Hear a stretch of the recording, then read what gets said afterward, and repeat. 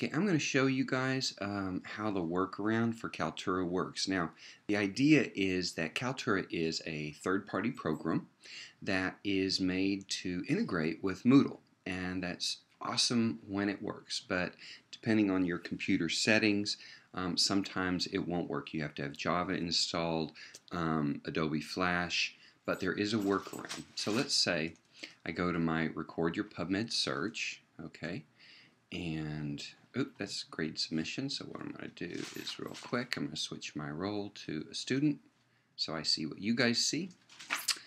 Alright, and so I will have add a media submission. So I'm going to click on this. Alright, and what I'm going to do is add new, and I'm going to do and normally you would do, say, a screen recording. Now this may not work because I may not have Java installed or something like this, and let me see what happens.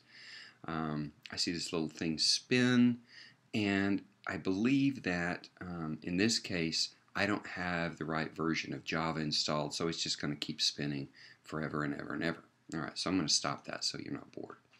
Another workaround for this is to go up to my name, go down to my media, okay, and then I'm going to add new, and this time I'm going to go to record a presentation, not screen recording. Boo, bad. We're going to go record a presentation. It'll say, do you want to do the desktop recorder? And I say, yep, I'd like to. Right now I am recording with another program. I don't know what it's going to do if I try to record one program recording another program. It's sort of inception. We'll see what happens.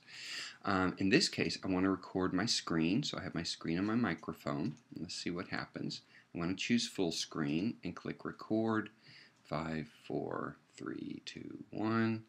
And now I'm recording, and I would just go to PubMed and search like I normally would. And that's a workaround that doesn't require